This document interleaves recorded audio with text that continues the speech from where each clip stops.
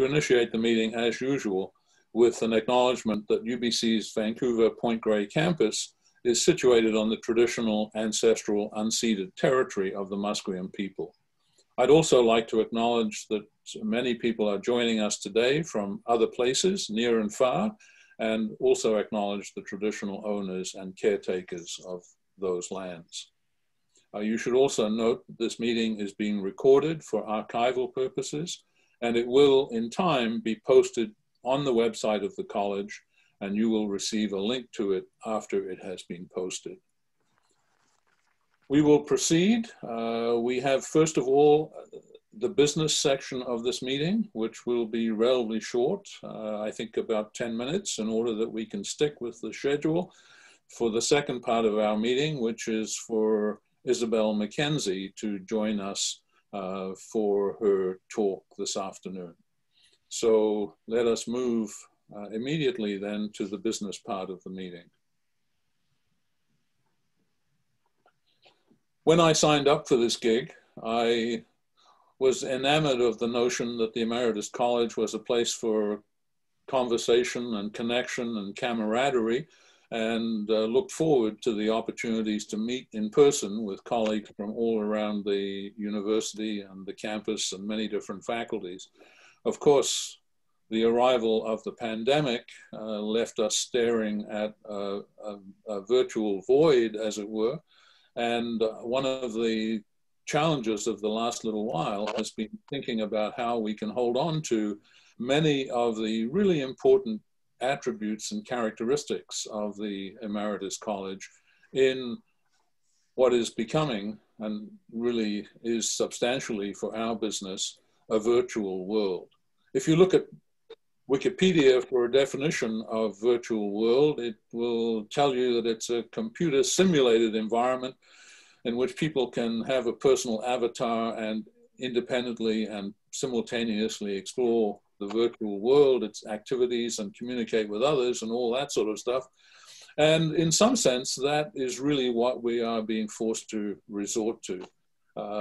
Some people have pseudo avatars, at least, on the screen, still pictures of themselves when we have Zoom meetings. And we have, in all sorts of ways, tried to find means of moving our activities into a form where people can participate simultaneously and independently. Many of you will be fans of and remember the Senior Scholars Series, which we have run in conjunction with Green College for more than a decade now, but which was forced off the air, so to speak, in Green College by the pandemic. We have moved that into a virtual format. That has implied some changes. We are still having conversations with selected emeritus colleagues. And this term, we're featuring Tony Dawson from English, Nancy Galini from Economics, and Kay Teschke from Population Health. But each of these people is in conversation with our moderator for the series this year, Jerry Wasserman. And the video for the Tony Dawson Making Friends with Shakespeare interview conversation with Jerry will be going up on our website as soon as we can get it ready to do that. So these will become archived and available, and I think that the attendance has been terrific so far, and that people have enjoyed the new format.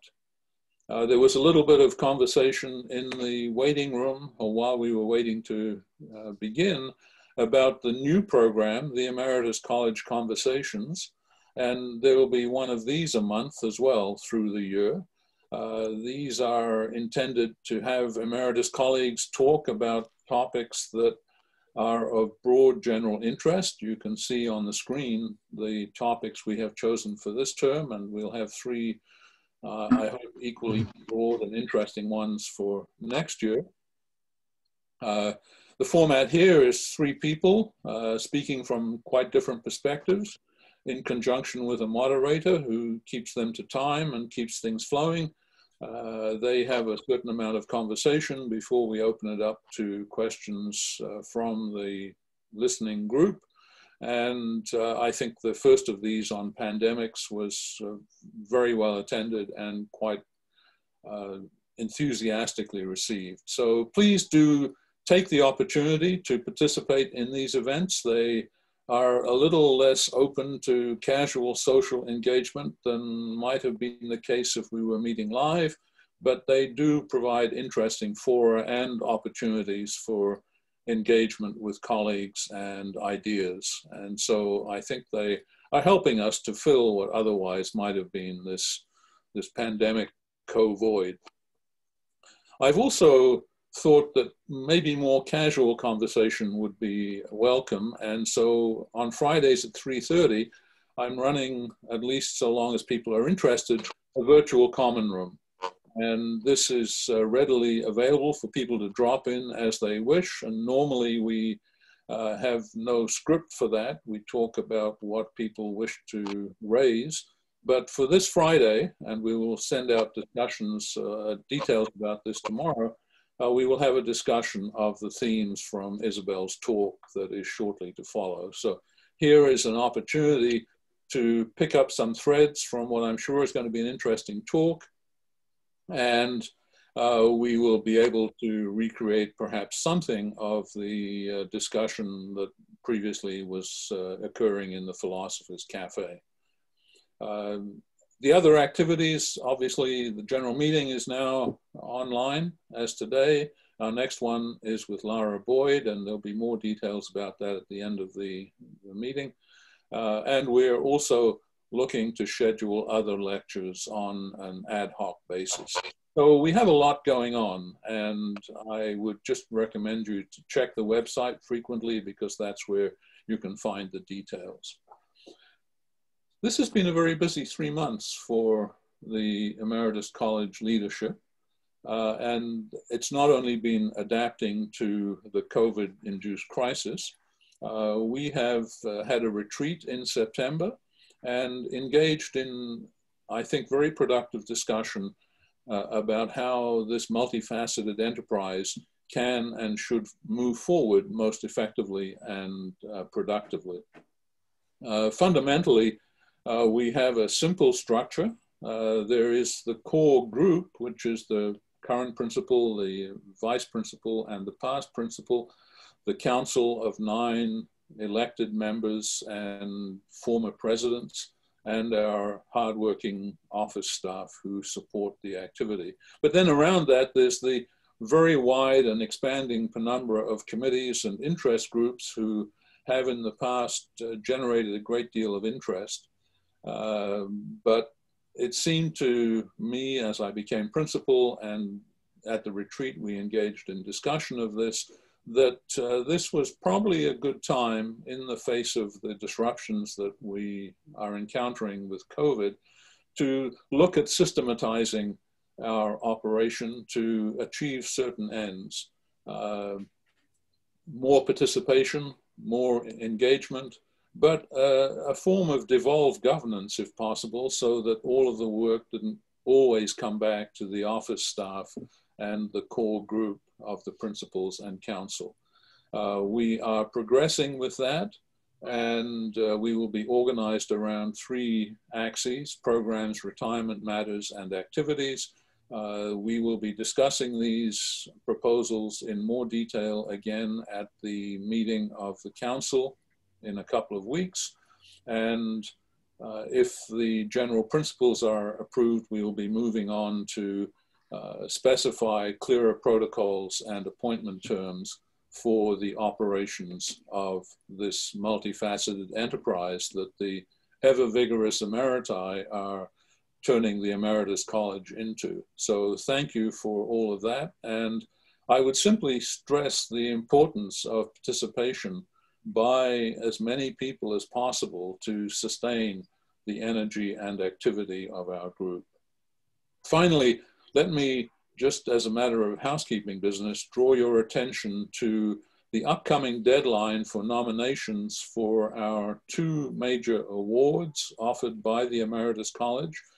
The President's Award for Distinguished Service by UBC Emeriti, That has been running for a couple of years now, and we have had any number of nominations of people doing wonderful things in the way of service to communities near and far, and we will continue that. Nominations close on December the 4th, and this year we have a new Emeritus College sponsored award for excellence in the innovative and creative endeavors of our emeritus colleagues. So this is to recognize people who make a mark in innovative and creative ways beyond what they were professionally practicing as emeriti. So the psychologist who becomes a painter, or the mathematician who becomes a poet of renown, and others similarly are potential candidates for that award. You can find more details on the website, and please put your thinking caps on and send in some nominations. The more the merrier in many ways for these awards. It's lovely to recognize the activities of our colleagues, and I'm sure that we all know people who deserve such recognition. Okay, well, with that, I think I will close out the business part of our meeting and hand over the rest of this afternoon to my colleague, Bill McCutcheon, from our Programs Committee, who is going to be Master of Ceremonies and introduce our speaker, Isobel Mackenzie. Bill, over to you. Thank you, Graham. Well, we come now to our speaker of the day, Isobel Mackenzie, the Seniors Advocate for BC. There's been a very nice write-up about Isobel in the newsletter, which probably you have read already.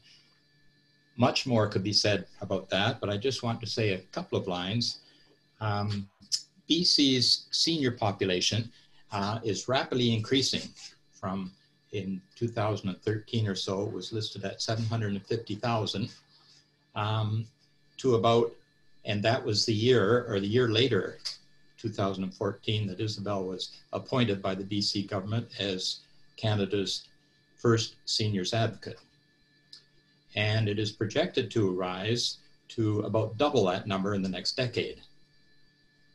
So you can imagine that Isobel is very busy in this role of hers. So we very much appreciate your taking the time, Isobel, to give us this talk. Thank you very much, and hand it over to you. Thank you very much, and it's my pleasure to, I'm just going to try and screen share here, and just a second here. Okay.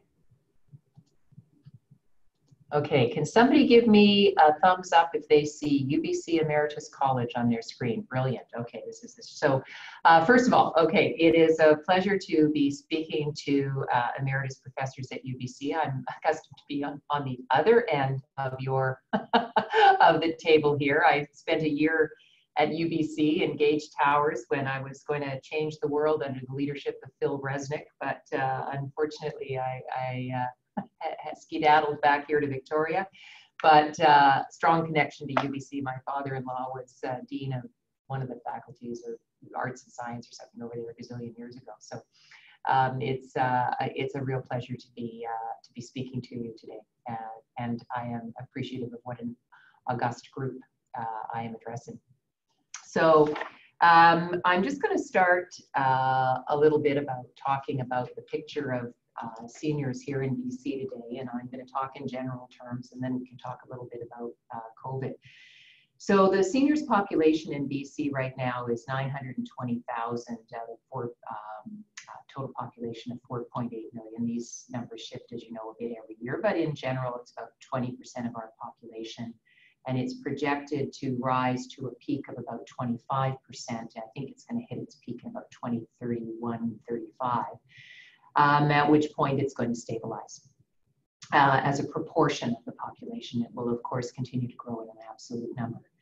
And I think what's important to reflect on is that even at the apex, seniors are still a minority of the population.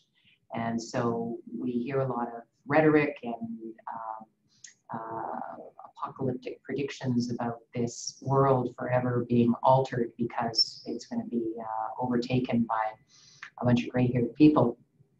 In fact, that's not what the data tell us at all.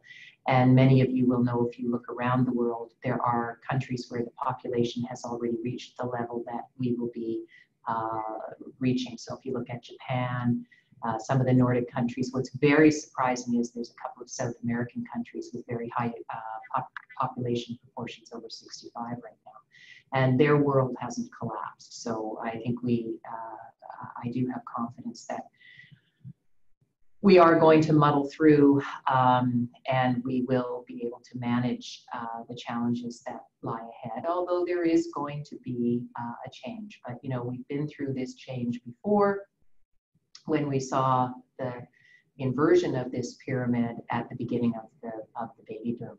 So I think that's important for us to keep in perspective, that 8 out of 10 British Columbians right now are under the age of 65. The other thing is where seniors live, and sometimes people are a little surprised to look at where folks are living, because there is a sense or a perception out there of the inevitability that as we age, we are inevitably going to land up in the nursing home or long-term care, and of course that's in the news a lot today. But when we look at it, we find that that is less likely rather than more likely. And we need to be careful that we don't focus too much attention or all of our attention on one aspect of aging and at the expense of what is the greater percentage of people and their aging experience.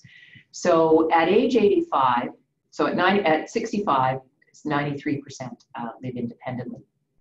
I use a lot of my data, I look at age 85 because that's a few things. It's the average age of a person in a nursing home in British Columbia.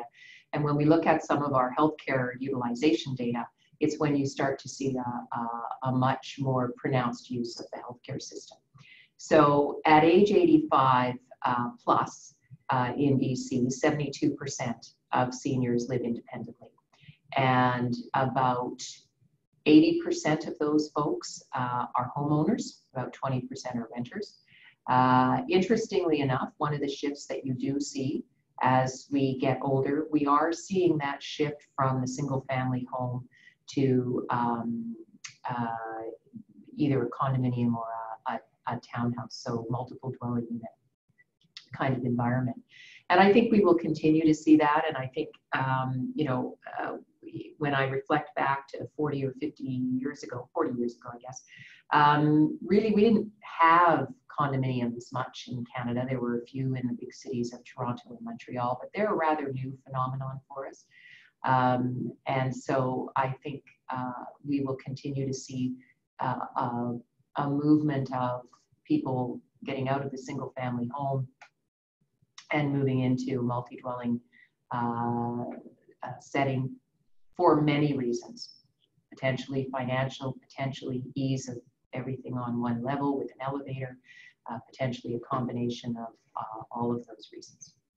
About 10% of people 85 and over live in what is called assisted living or retirement home. It's a bit confusing in BC. The use of the term assisted living has a very specific use that I think most people think of a lot of places as assisted living when in fact they're not registered. So I think an example I would use is Tapestry out at UBC.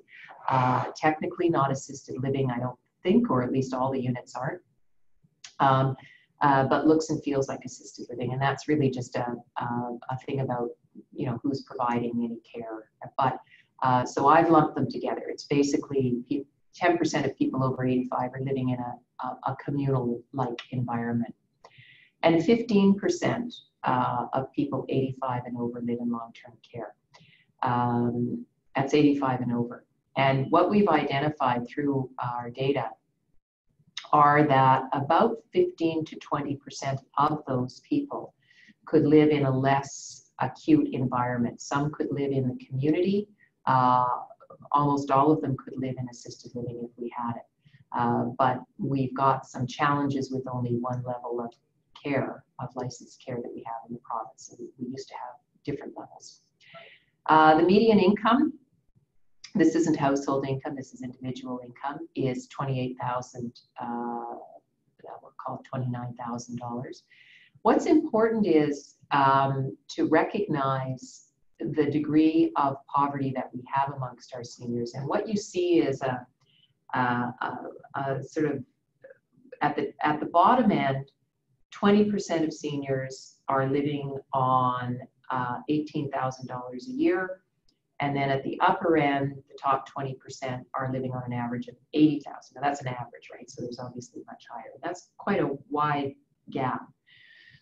And we know that there's about a third of our seniors on the Guaranteed Income Supplement, or GIS. Now that doesn't tell us what their assets are, that's fair. But I think it's also fair to say that anybody with significant assets outside of their home, their primary residence, is going to produce an income from those assets, and you're going to see that reflected. And so they're not going to qualify for GIS. So there is certainly a group of not an insignificant number of BC seniors for whom sufficient income is a challenge. And it's a challenge that many can meet until they have a health crisis that we don't see as health, so we don't pay for it, but they have costs that they now need to cover. 15% of people over 65 are employed. 30% of people 65 to 69 are employed. That number is growing. And you know, it's a funny thing. I don't know what the particulars were at UBC, but I was on the Board of Governors at University of Victoria. And as you know, the province eliminated the ability for employers to have mandatory retirement. Many employers never had mandatory retirement, but those who did were no longer allowed to have mandatory retirement. And where there was a big impact was actually in the academic community. And so I think it was about 5 years ago was the last time I was, I think, because I'm not on the board any longer. We had at UVic something like 150 or 200 professors that were tenured professors that were turning 65, and about 4 were planning to retire. And so you can see the downward pressures in the academic world that it could potentially create in terms of spaces. But I think that what's important to recognize is that we are living longer, we are living healthier, and outside the world of academia, most of us are taking longer before we really launch on our permanent attachment in the labor force, because we're taking more training and more post-secondary learning. And so the math around years in retirement versus years working toward retirement requires a certain actuarial balance in order to be sustainable. And the days of enjoying, 40 years of retirement on 30 years of working, we know that's not going to be sustainable. So it's important, I think, to recognize that we are going to work longer as we age, and whether we want to look at this magical number of 65. Take a little look at the seniors population and what their health is like. One of the things I draw your attention to is, is the dementia. So under 65, 1% of the population has a diagnosis of dementia. At 65 plus, it is 6%. Conversely, that means 94% of people over 65 don't have a diagnosis of dementia. Even between the ages of 65 and 84, that is 3% of the population. And it's really when you hit 85, again, you see it, but how you express a number forms the narrative. I don't know how many of you have followed. There was book, The Undoing Project, by a couple of Israeli psychologists, Daniel Kanahan and I can't remember the second name.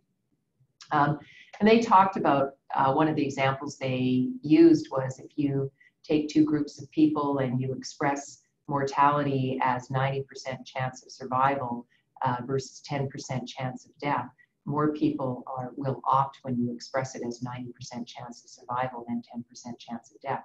And this is not dissimilar to how we are expressing some of our dementia data. So it is true at 85 plus, 1 in 5 have a diagnosis of dementia, but that means 4 out of 5 don't. And so we really want to think about what that means. And people will say there's undiagnosed dementia, and that's true, but every disease and every illness is undiagnosed until it's diagnosed. And it is diagnosed when symptoms are pronounced. And so what I say is by the time a dementia is profoundly affecting your ability to live independently, it actually is diagnosed.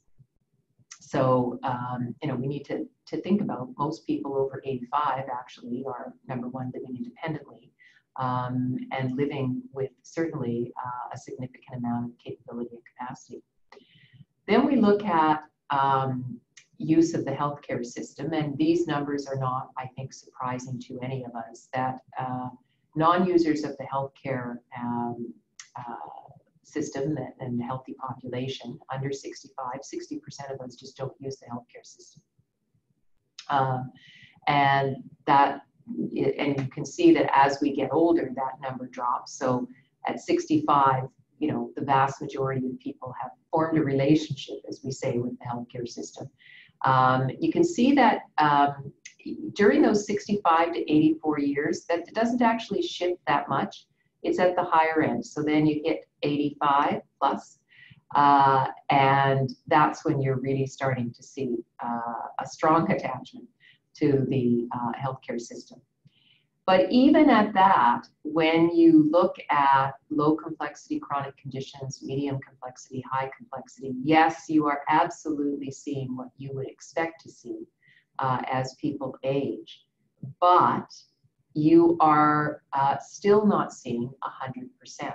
So even at 85 and plus, there's as many people, there's as big a percentage of the population with low complexity chronic conditions as there are in long-term care, right? So that is sort of enlightening us in terms of sort of some of the sense of inevitability that really isn't quite as inevitable as we think it is. Unfortunately, mortality is still inevitable. But the journey toward that can be very different for different people. So that's why it's really important to look at alternatives to long-term care as part of the solutions. Right now, we're focused a lot on long-term care. Certainly in COVID, it's been a highlight, and I'm going to talk about that in a moment. But when we talk about seniors and the aging population and how do we support, it is not all about long-term care beds or more long-term care beds or better long-term care. That is important, but in fact, the vast majority of us will never be in long-term care, and frankly, we won't even know somebody in long-term care. So we need to make sure that we don't lose the focus on better coordinated community services. So one of the things I talk about is a lot of people say we need more services, more this, more that. And I say, well, now just wait a minute. We have a lot of services that we offer. They are extremely fragmented, however. And so I don't believe we can know if we have sufficient or not until we've maximized the efficiency of what we do have and what we do pay for. And we are a long way away from doing that. We've fragmented the services within the public system and the public providers. We've fragmented it within community organizations, what we call things, how people can know about it.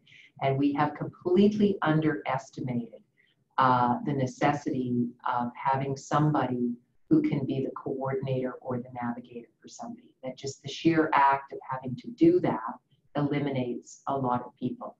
We're very good at handing out the list of here's who you call, but we've underestimated that some people's capacity for what we call executive function is more limited than others, and they simply can't cope with that.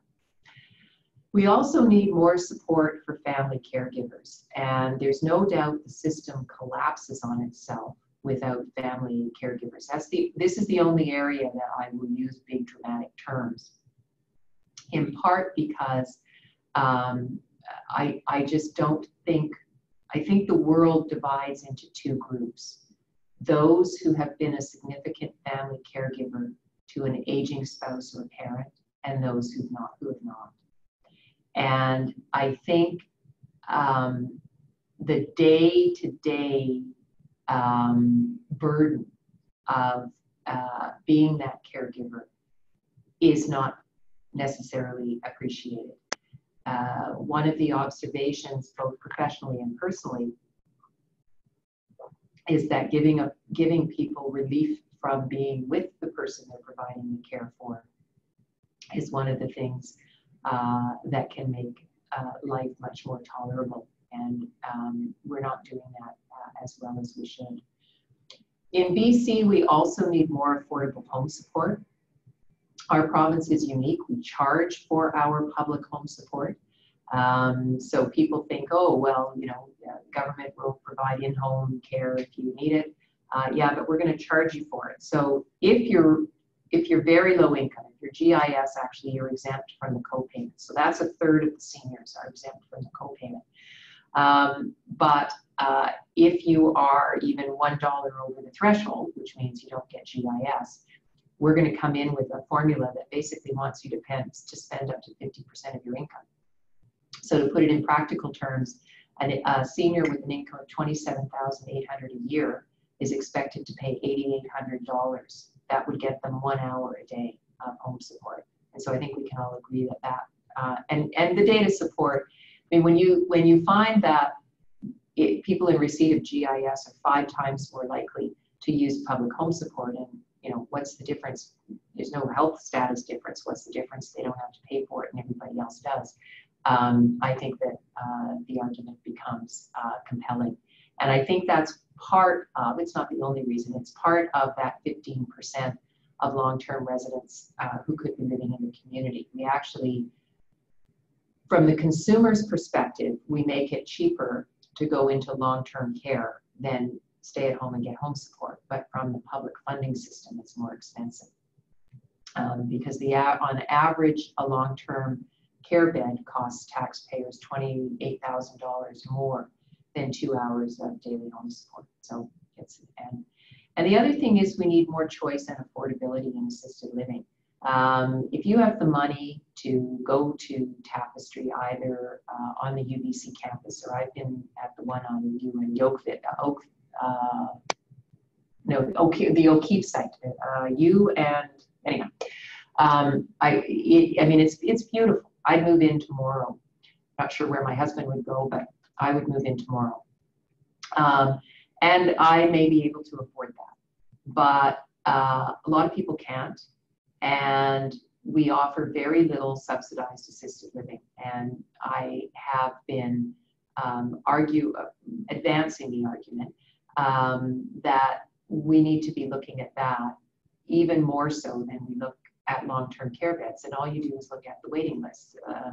So it's like 15% of long-term care beds have somebody waiting for them, but 30% of our subsidized assisted living units have somebody waiting for them. So on the sheer looking at the math of it, the argument would be made that you have to relieve the pressure on the demand for it's more acute on a subsidized assisted living. So let's look at the impact of COVID. And it's going to be very interesting for research people like myself who sort of like to look at the data. I mean, there's just a whole lot of things we want to study, that we know we can't meaningfully even start to study until 3 or 4 years out as we look back on this. And we may be asking ourselves some questions about just what exactly were we thinking at the time, but we'll see. Because this whole issue of unintended consequences is really starting to come a bit to the forefront. And I think it's because when we started this, certainly I can't speak for others, did not have any understanding, or I just simply did not believe that 7 months later we would still be in the degree of sort of restrictions that we find ourselves in trying to control this virus.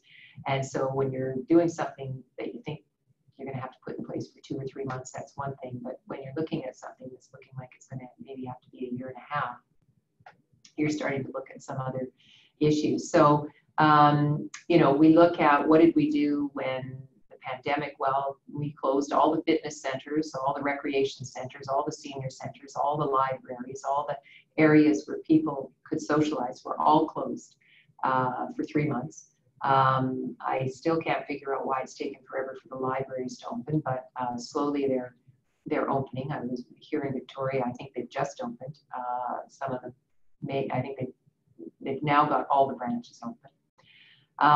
And so what has been the consequence of that? Telling people to stay home. I mean, it's one thing when it's 2 or 3 months, but it's another thing when it's 18 months. So we're going to have to look at the impact of that. We also, for the 2 to 3 months of the pandemic, certainly, you know, what we would call allied health. So lots of seniors need foot care, and they need physiotherapy, and they need, all of those were effectively cut off. Now, most of that has come back.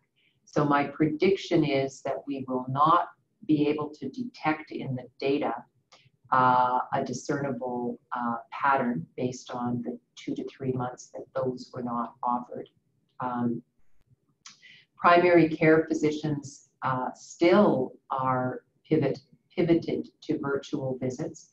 Ironically, this may be something where there's an unintended positive from this versus a consequence. We don't know.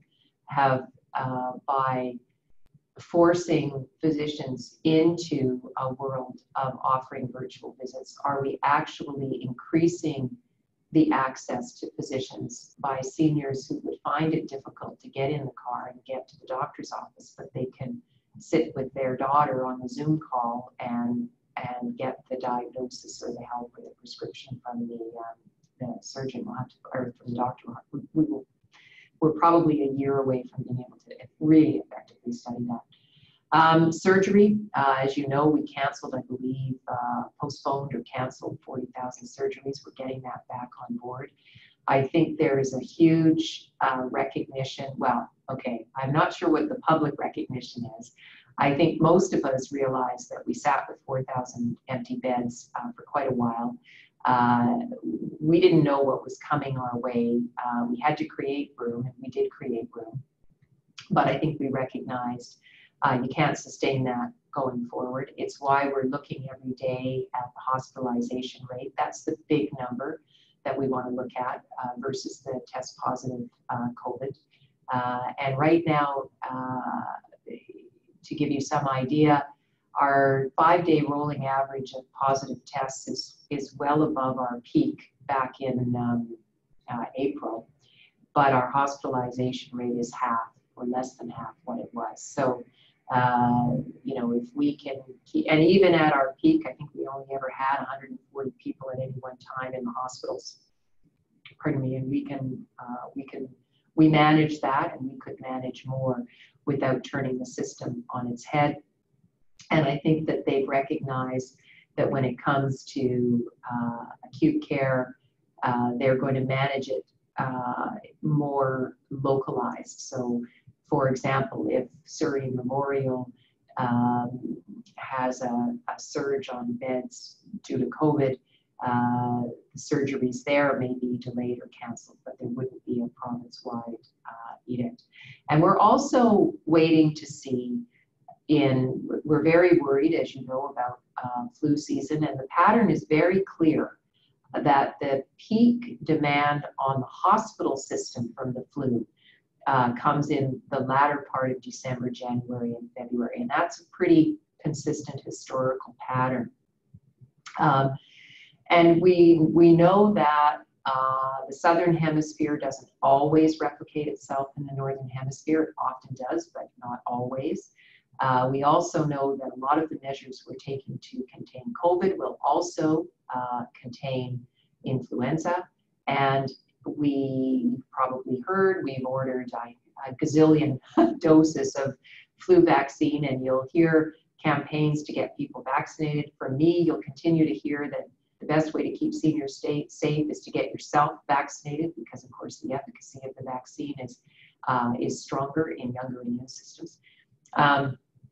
So we'll have to see where how we're going to manage our hospital system over the next few months. The news out of the Southern Hemisphere, by the way, is good.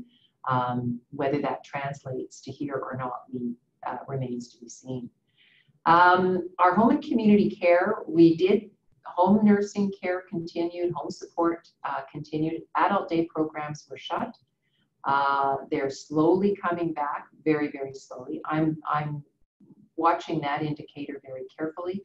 Adult day programs, for those of you who don't know, is a program where a person, usually but not always, with dementia, or they might have a profound physical impairment, they would go for the whole day to a center where they would get a meal, and they would get sometimes bathing, and their caregiver, if they had a co-residing caregiver, and about 70% of them do, basically has the day free. And ideally, people could go to adult day programs about 3 days a week. I don't think we've quite got that average here. But we're going to be looking at whether we've seen a higher rate of admissions to long-term care corresponding to closures of adult day programs, because home caregivers were no longer able to cope. Congregate care settings, assisted living, independent living, there was some disruption regarding new admissions and people moving, but of course that has abated to some degree. The visiting was absolutely an issue in the assisted living, independent living sites. That's eased a little bit, and it's eased a little bit more than we're seeing in long-term care, where the visit restrictions for some, certainly it's still only one designated visitor, and then for some it is the frequency of those visits, and the duration and location of those visits is not what they need it to be. So we're going to see on that. So a bit of a COVID-19 snapshot, and this is pretty recent. It may be from yesterday. If not, it's from the day before. So we've had 9,000 cases to date. It has been interesting. I probably should have put this in a graph for you, to graph the changing demographics of who's contracting the virus over time. So if we look at the distribution of the cases by age, 19% of the cases are in the population 60 plus, but that's 26% of the population. So they're not, they're disproportionately lower than, if you looked at this back in May, it was the other way around. And that reflected what we were seeing in our long-term care assisted living population. 80 plus, a little bit closer proportionate, 6% of the cases and 5% of the population. As of September 29th, which was yesterday, 4:30, 69 people were hospitalized. Now, this is where you now see the disproportionate burden on the older population. So 65% of the people hospitalized are 60 plus. And I'm just adding, that doesn't add to 65. 20% are 60 to 69. Oh, okay, that's a breakdown of the 65. Okay. So 20% are 60 to 69, 24% are 70 to 79, and 22% are 80 plus, which is actually not, that's a fairly even distribution amongst those age groups. In the ICU, again, we see that within the group that's been hospitalized, the disproportionate number that go to the ICU are age 60 plus. And then where you really see the magnitude of the severity of the illness is in the death, the mortality rates. So 96% of the deaths were in people 60 plus, although they are only 19% of the caseload. So, you know, that's just some numerical expression of what we have been told, that this is a more serious illness for older adults. 151 of the people who have died were residents of long-term care. That's 61% of all deaths. That is, you know, one of the things I try to remind people of is that for some people who are living in long-term care, not all, but some, they are very much near the end of their life. And some of them are actually in their medical orders for scope of treatment, they've got a do not treat order. There's sort of levels of intervention. And by the time somebody has said, do not treat me for anything, you know, forget the DNR, the intubation, the hospital transfer, don't even give me antibiotics. By that time, a person really is at end of life. And so one of the issues, I don't know who out there from epidemiology, or public health, but one of the things we look at, there's both lives lost, but also years of life lost.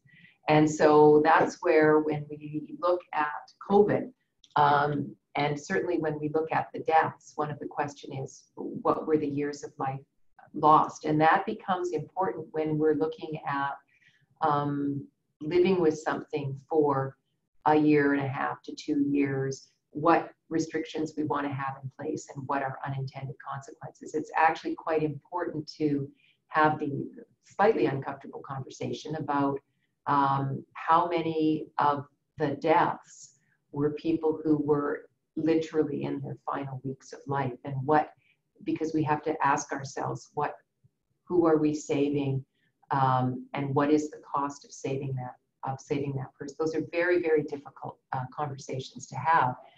And if we were only talking about a 2 or 3 month pandemic, that would be one thing. But as I say, we've got to think very carefully about the long-term impacts of some of these things.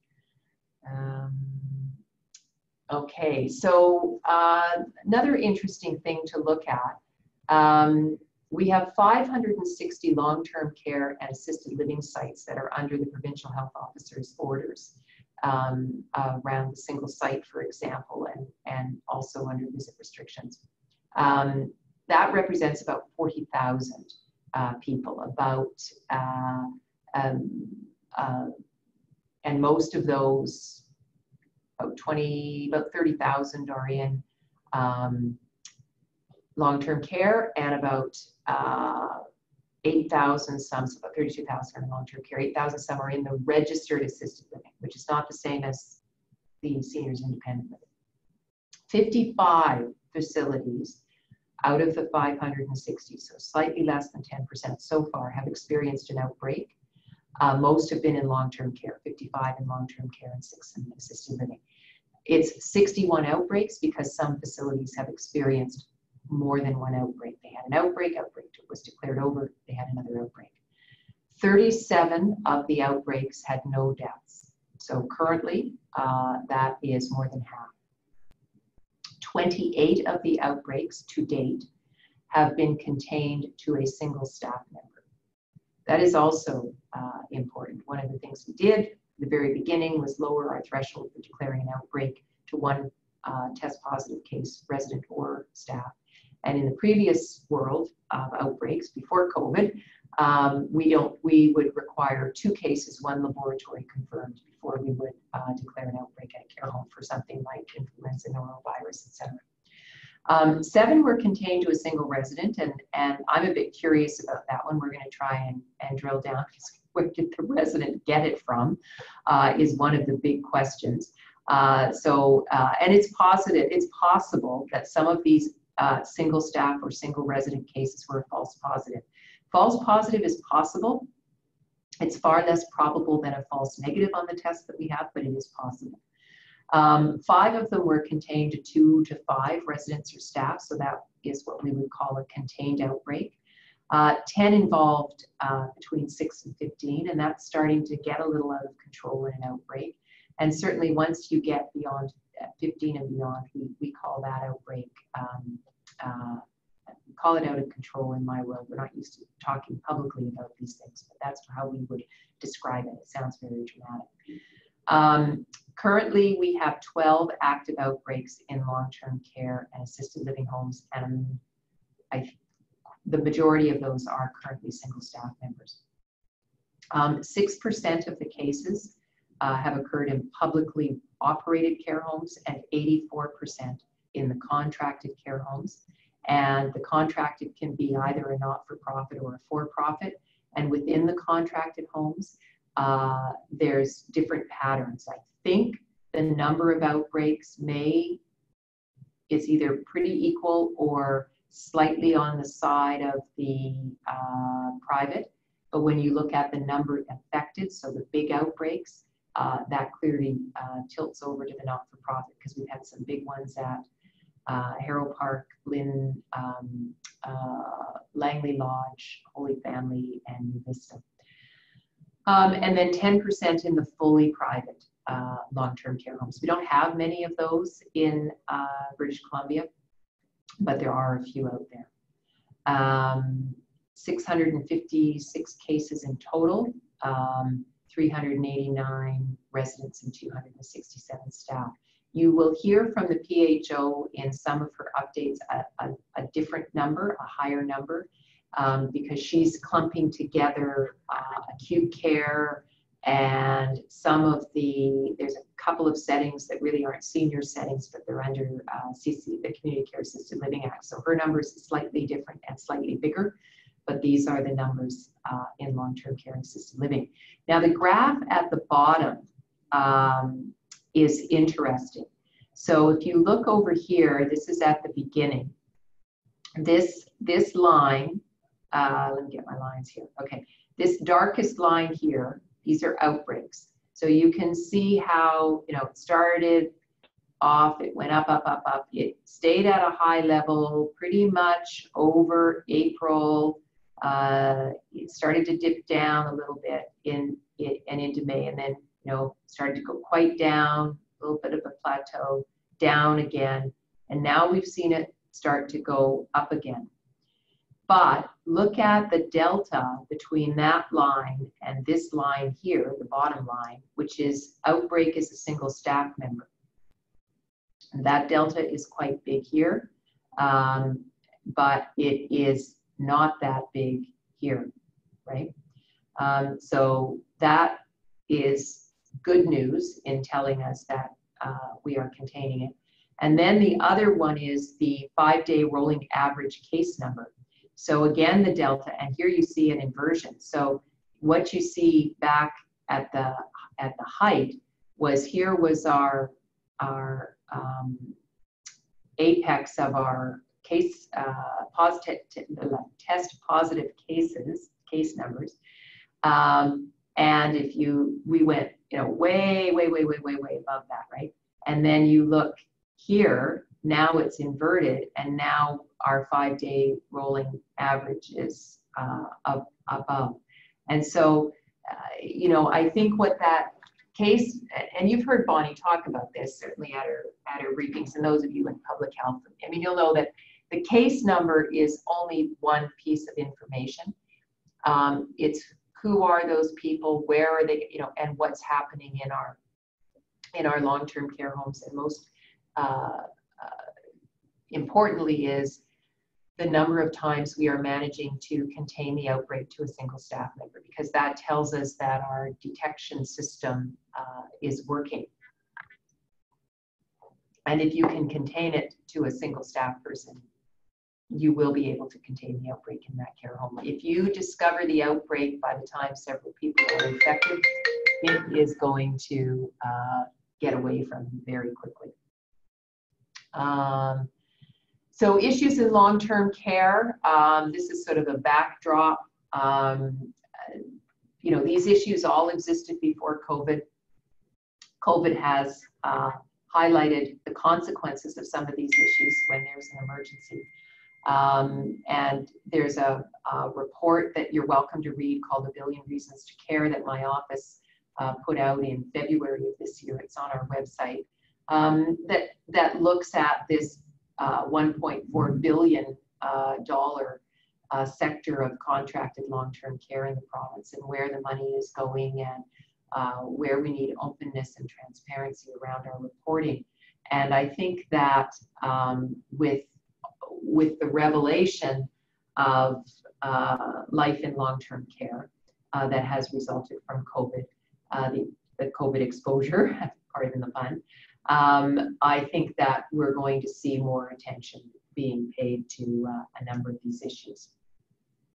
Okay, that's my presentation, and I'm happy to, I'll stop sharing and I will turn it back over to you guys.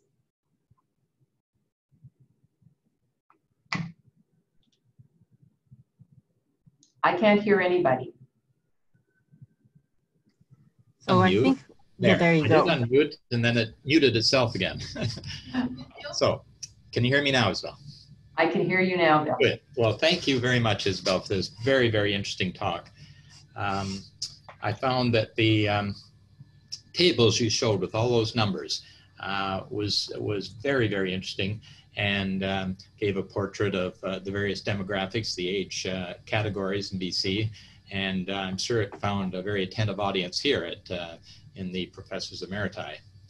So I would like to look over the questions here in the chat box, if you would take a few minutes to answer some of them. How many people in BC are 85 plus? And what is the percentage of the 920,000? I believe that 3% of the population is 85 plus. So that would be 3% of 920,000. So 9 times 3 is, what is that, 21,000? About 30,000 or so, yeah. Yeah. Good. Well, and how many people 85 plus are living with a life partner?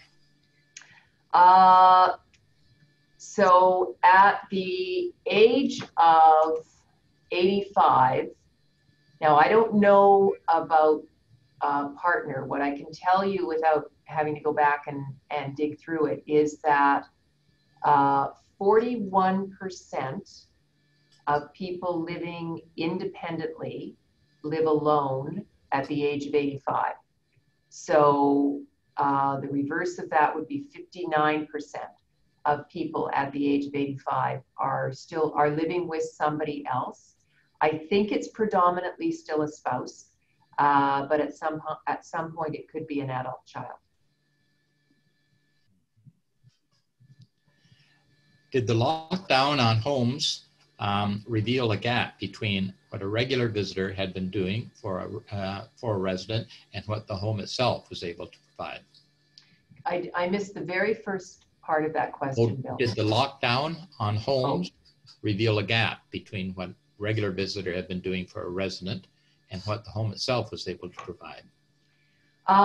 We're going to know that over the next 2 weeks. So we've got a survey out right now for family members and residents of long-term care and assisted living. I think we've had about 13,000 responses. So we've got a very robust data set.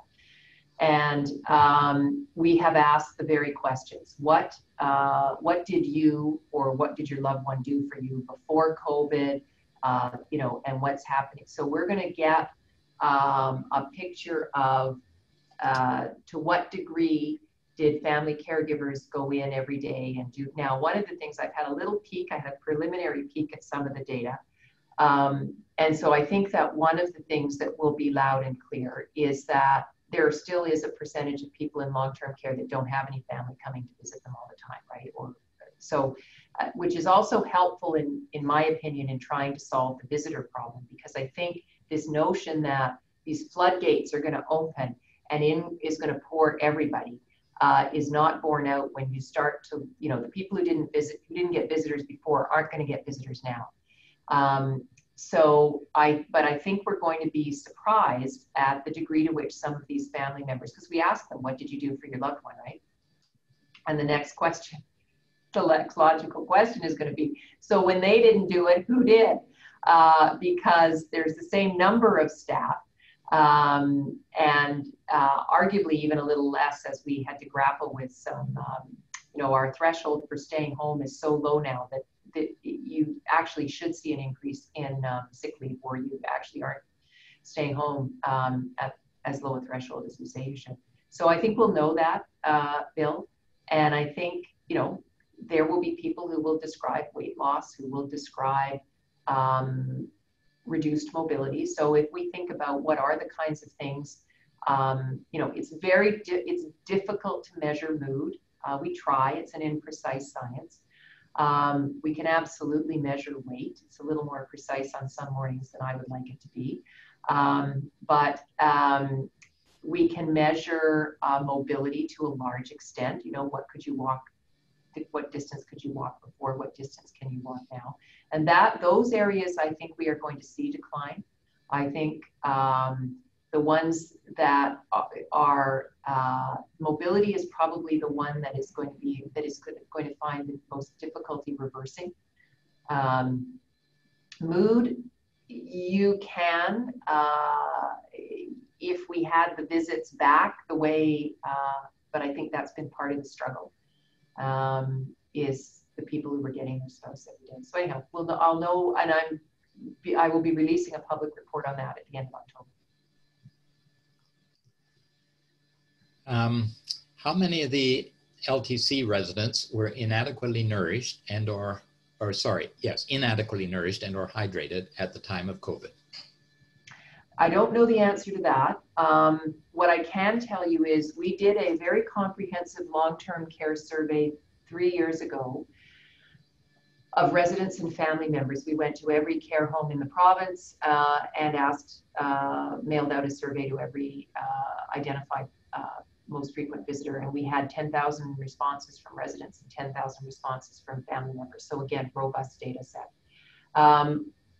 33 or 34% said that they did not get sufficient help with eating. So that's not a direct answer to the malnutrition question, but it is an answer to, there is an issue in long-term care with residents being able to have the kind of support they need in order to eat. It was also the same observation from family members. We do weigh people as part of our long-term care assessments. We don't do it every day. And we are going to look at that data, Bill, but it's going to take a while because we only do inter-eye assessments every quarter.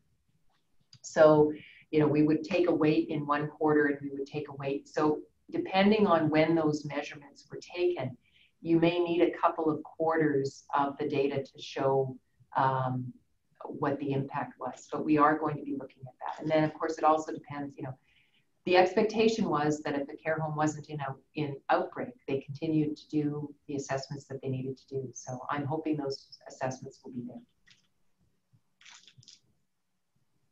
Okay. After health workers were limited to serving only one LTC facility, the outbreaks declined. Do we have any statistics on cases of COVID-19 among those receiving daily home care? And is there any, I'm sorry, I lost it. Is there any correlation with multiple homes visited by healthcare workers? So the first short answer I can give is that within the public home care system, we had no outbreak or cases of COVID, number one. Number two, what they call the single site order was one of the contributing factors, but is not the only reason why. We contained our outbreaks in long-term care for a multiplicity of reasons. First, I think, was that BC, we had the first care home outbreak in Canada. We had the first death in Canada. And our public health officer, Bonnie Henry, quickly acted to recognize, as she more diplomatically put it, the fragility of our long-term care system, what, fragmentation and she knew all of that. She knew that we had to get in there right away. We've got a coordinated healthcare system.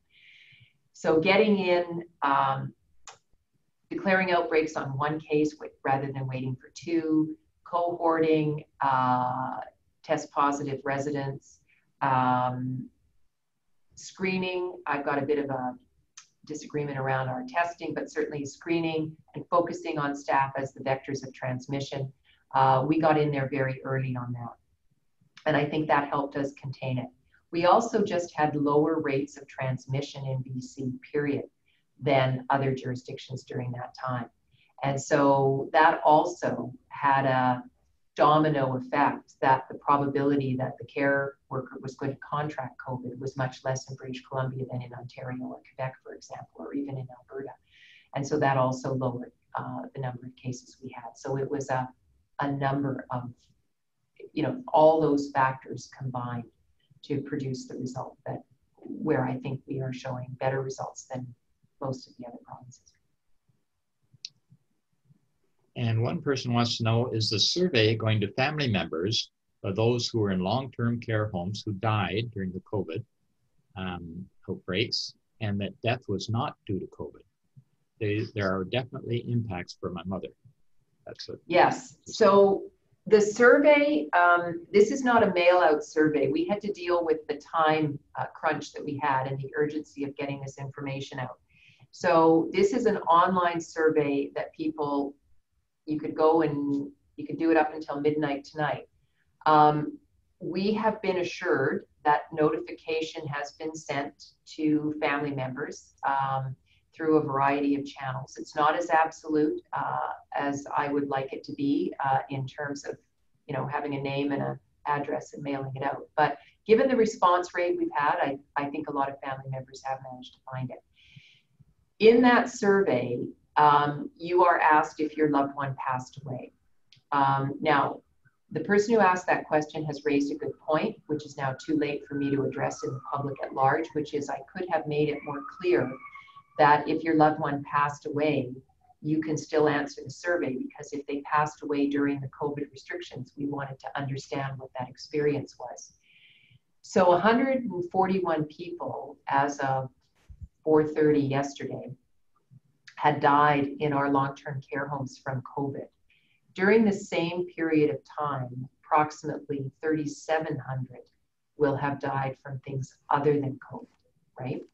So that is a very important perspective to have and to understand. We have a whole set of questions if the response is my loved one died of something other than COVID, to find out what that experience was like for them. And one person wants to know, what can we learn from First Nations about wise elder advisory groups? Do you have an advisory group? I do have a council of advisors. It's a group of 30 men and women from across the province, although we're going through it's been 5 years, so we're now looking at it. It's a large group of people to try and get meaningful input from. So we may be making some adjustments there. So yes, I do have that council of advisors. But the question around the elders and our Indigenous community in British Columbia, we just, I think, have a lot to learn from that community about the reverence with which the older population is held. Like there's just much more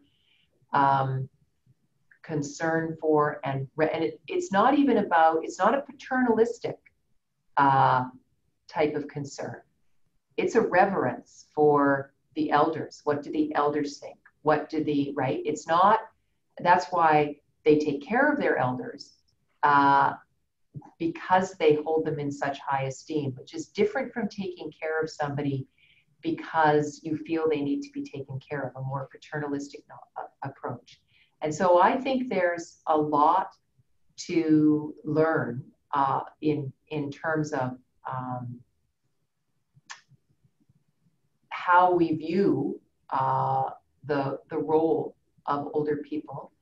So that's one box. And then the other box, and I think they're somewhat interlinked, but there's a lot more intergenerational living in the Indigenous. Now that may, that may wash out in another couple of generations. I don't know. That may be related, and I suspect is more related to life on reserve versus in the wider community. And so as that may not hold the sort of the intergenerational household, but I think the reverence with which elders are held is something we can learn from.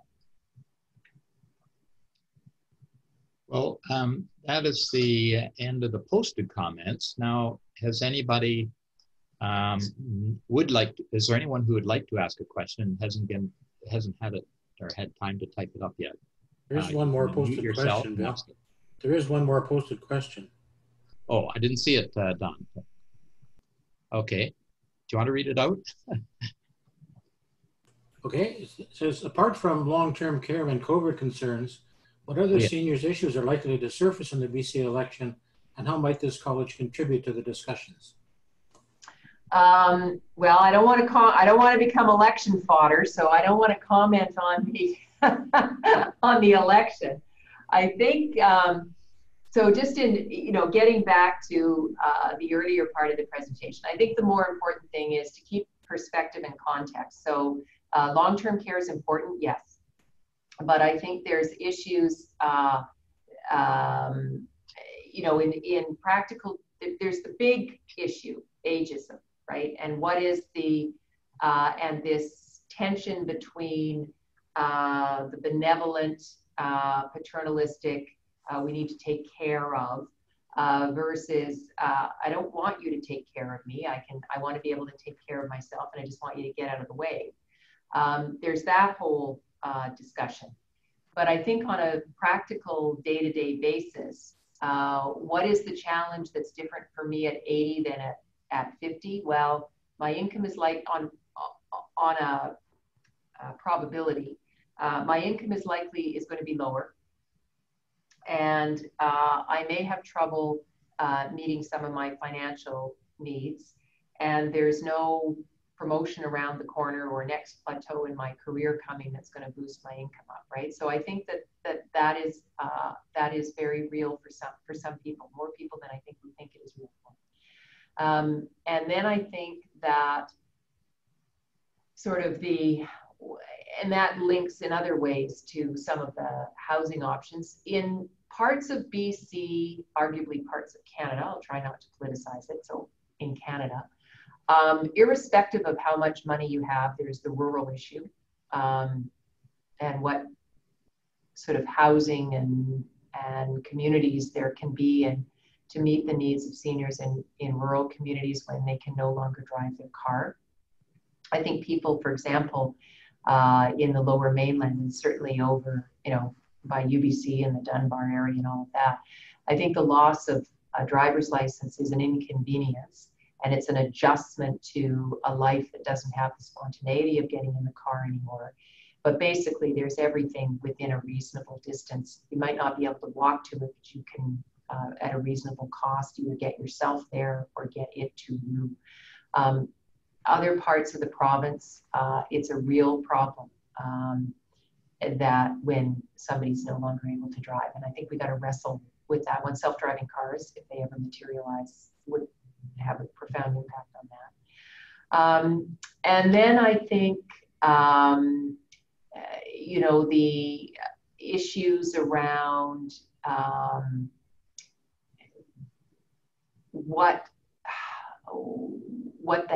the healthcare system, it links a bit to ageism, but how the healthcare system is recognizing the needs of older adults. One of the things I talk about is go into GF Strong and look at how we approach rehab with the 35-year-old MVA victim who comes in unable to walk, but who we know can walk. It's going to take a year, and versus the rehab unit of the hospital with the 85-year-old recovering from a fractured hip.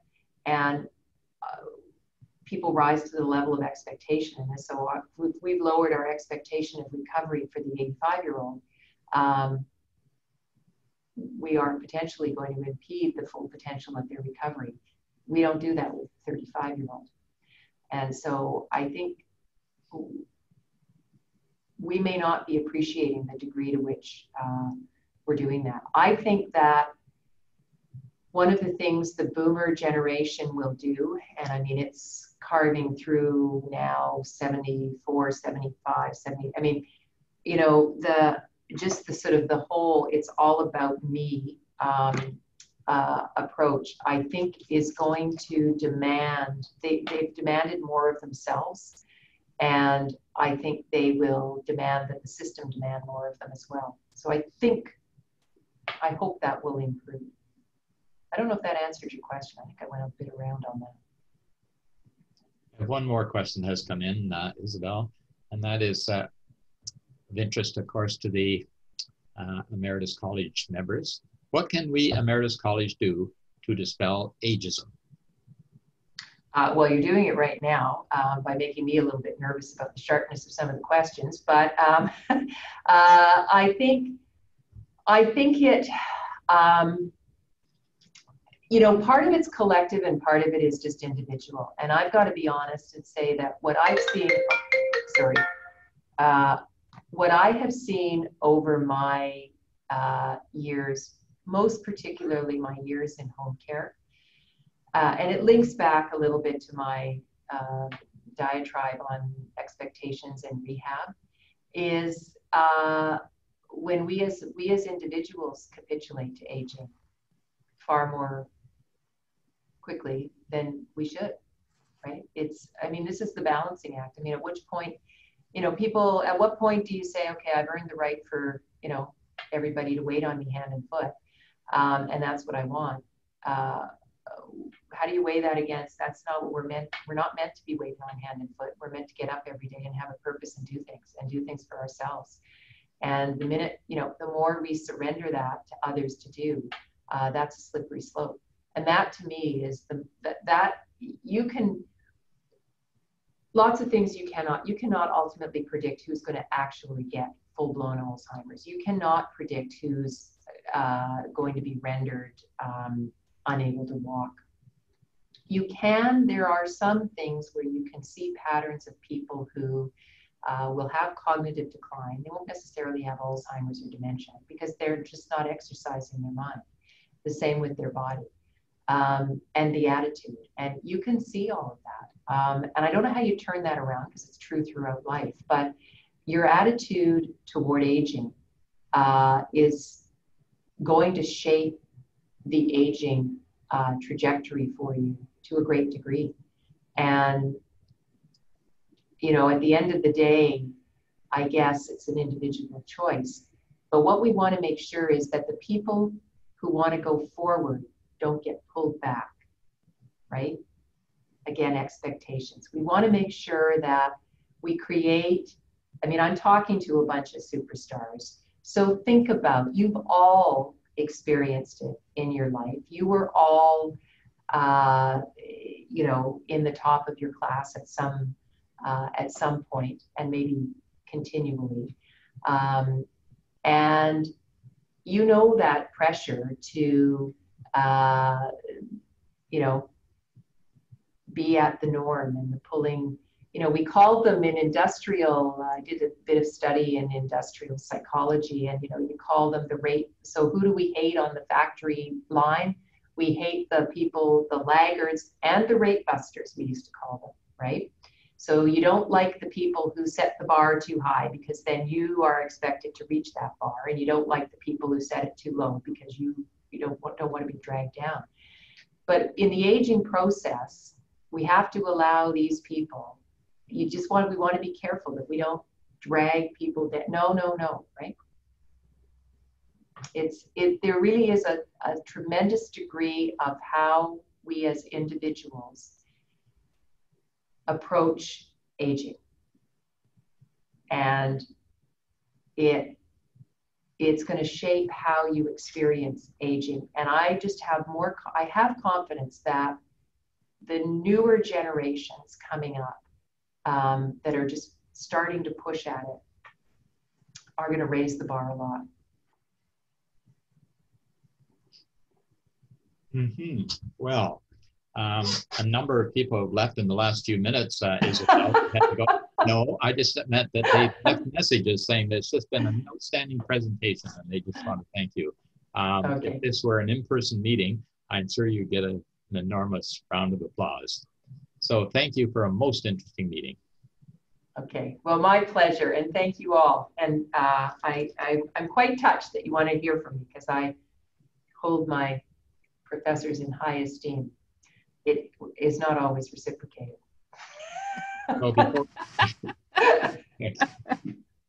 before everybody leaves, Sandra has some information to show you.